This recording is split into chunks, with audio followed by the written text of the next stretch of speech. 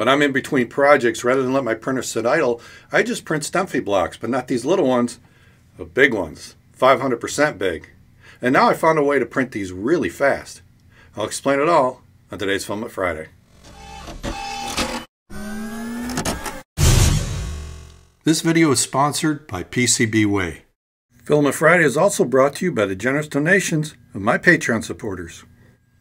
If you've watched the channel for any length of time, you know I'm a fan of these Stemphy blocks from stemphy.org. They're free blocks you can download and print and build things. They've even got projects like this rubber band car. But I like to upsize them to 500%, like I did with the rubber band car back here. I'm also working on a design that's more universal. I can turn this into a wagon for my grandkids, or possibly even a cart to haul my kayak down to the lake. I also showed in a previous video where I made this spool rack for filament spools using smaller blocks and connecting it with these threaded inserts. And I use the smaller ones because these I can print on an Ender 3 size printer, which is the same size as a K1C. Now, I don't like to leave my printer sit idle if I'm between projects, so as a fill-in, I take old filament or spools that are almost ready to run out, and I'll just print large Stemphy blocks. So that's how this happens. I just print them in between projects, and it's built up to where I have quite a collection. But printing these big pieces definitely takes more time, but now that we have faster printers, maybe I can print these even faster. And I also want to see if I can adjust things in the slicer to get some extra fast printing if I don't need super fine detailed quality on something as rough as this. So when you get a K1 or K1 Max, it comes with this file of a benchy. It's a 17-minute benchy. It's in the machine, you just print it, and it does a nice job, 17-minute benchy. But if you try to slice a benchy and match this in Creality print or even Orca Slicer, you don't even come close. You're gonna, not 17 minutes, you're probably gonna be like 34, 35, almost double the time. I've played with different settings, and this is about the best I could do. I think this one was 36 minutes. It's not a bad benchy, but this was sliced in, I think, Creality print. I just can't get to 17 minute. So then I pulled Simplify 3D off the shelf. I've had Simplify 3D. They sent me a copy of their new 5.0.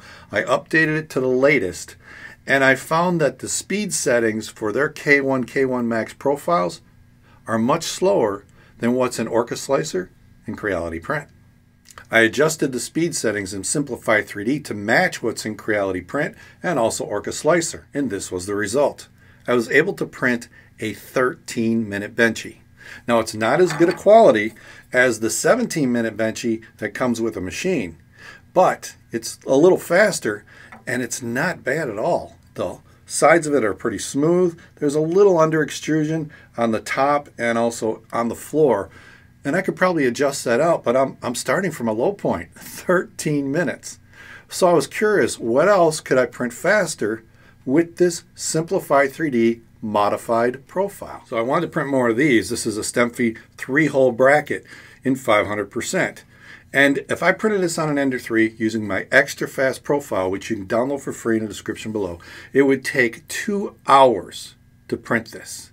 2 hours. Now I have some improved profiles that are available for my Thanks members and also my Patreon supporters. Now I also offer a hyper-fast profile. That's just for like prototyping. You're not going to get a pretty unit, but you can see if everything kind of fits. That one I can get it down to 1 hour and a half or 90 minutes. Now let's look at the K1 slicers such as the Creality print. I'm going to use a 0.3 layer height because I don't need real fine detail. And a 5% infill on most of these prints. 56 minutes is what it said in Creality print. Not bad. And then I went to Orca Slicer. Now it says a 0.2 layer height, but I changed that to a 0.3, and I got it down to 49 minutes, even better. But then I went to Simplify 3D, and I edited their process settings to 0.3, which is their fast speed. But then I wanted to match the speed of the settings that's in Creality print, because that's what Creality recommends. When I looked at Simplify 3D settings here on the top, it was 125 millimeters per second. So I changed it to 300 millimeters per second and then adjusted everything accordingly. So then I sliced it in Simplify 3D and I got 34 minutes. And here's the results. Now, Simplify 3D results are definitely rough. I got to improve the top layer surface, but the things are strong. I could actually use them, and dimensionally, they work. Clearly, I've got to improve some settings in Simplify 3D, but it's given me high speeds, but not that much more in this particular print than Orca Slicer. And I want speed. And speaking of speed, if you need circuit boards fast, check out PCBWay.com. PCBWay.com is where I get all my circuit boards. You can get 10 boards for $5 plus shipping. You just upload your Gerber files, you get an instant quote, and it'll tell you how much to ship it as well. Plus, if you need assembly service, they've got that. I've used them, it's awesome. They also do CNC machining, 3D printing, sheet metal fabrication, and injection molding. So if you need circuit boards or any of these services, you can get an instant quote from PCBWay.com. So next I needed a couple of these wheels, and I know before on the Ender 3 this would be an overnight print. It would take a long time. But look what I found when I started slicing with Orca, Creality Print, and Simplify 3D. So here's the wheel upsized to 500% in Creality Print and a 5% infill, 0.3 layer height, and when I sliced it, it says 6 hours and 58 minutes. Wow. Next I'm going to use the Orca slicer, and I'm going to use their 0.24 profile, but I'm going to change the layer height to 0.3. And then for strength, I'm just going to use the 5% infill once again. It should be fine for this thing. And the print time there was 6 hours and 53 minutes. Now let's look at Simplify 3D. 3 hours and 58 minutes with all the same settings, and it looked good in the preview, but I found it's off. It actually took 4 hours and 50 minutes, but it's still at least an hour faster than what I would get out of Orca or Creality Print. Even though I still have the top surface issues, the inside structure was good, the outer ring was good. It looks as good as the one I printed on the Ender 3, which took a lot longer. The red and white were printed with the Simplify 3D profile. The Ender 3 were the back two black ones. I put some weight on this, pulled it around. They made a little more noise because they're a little rougher, but overall they held the weight, no issues. So based on all this, I'm not recommending you go out and buy Simplify 3D for $199. I'm not saying that at all.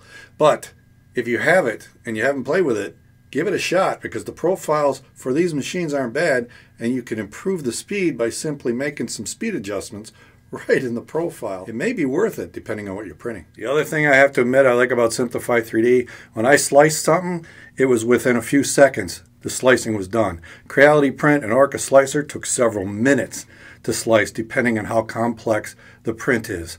So that's a feature that Simplify 3D still has. They charge a lot more, but I do like that. So if you get a few idle printers, don't be afraid to print some stem feed blocks. I think they're a lot of fun. You don't have to print the 500%, but I like it. And the bolts and nuts are easy to print. They print flat, they go together and lock together. And the other thing is you can design with stem feed blocks in Tinkercad. That's how I'm working on a design for my kayak. So I highly recommend you play with them. It's something you can do for the kids or with the kids. It's just a lot of fun. If you like what I'm doing here, maybe check out some of the other videos popping up. If you want to help support the channel, Patreon is one way, or get a membership at thangs.com. That way you get access to all my profiles and also my electronics books. And if nothing else, click on that Filament Friday logo and subscribe. I'll see you next time right here at Filament Friday.